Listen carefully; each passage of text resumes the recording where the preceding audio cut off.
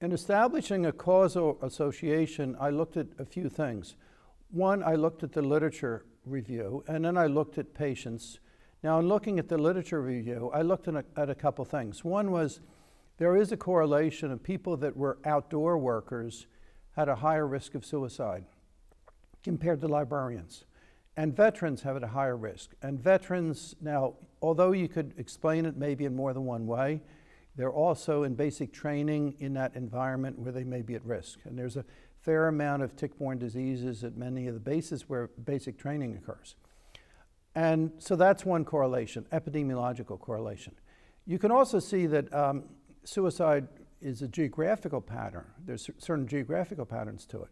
Now, then the next thing is looking at the medical literature with correlating infections in general being associated with suicide risk, particularly chronic infections, particularly when it's close proximity to the infection. Then the next thing is looking at the medical literature of case reports of patients who have had Lyme disease who become suicidal, who were not suicidal before acquiring Lyme disease. Then the next way I looked at it was I looked at my case histories of patients that I've treated and went through a chart review and saw the correlation with suicidal risk that occurred after having Lyme disease that was not present before Lyme disease. So the control group were these patients before they acquired Lyme disease.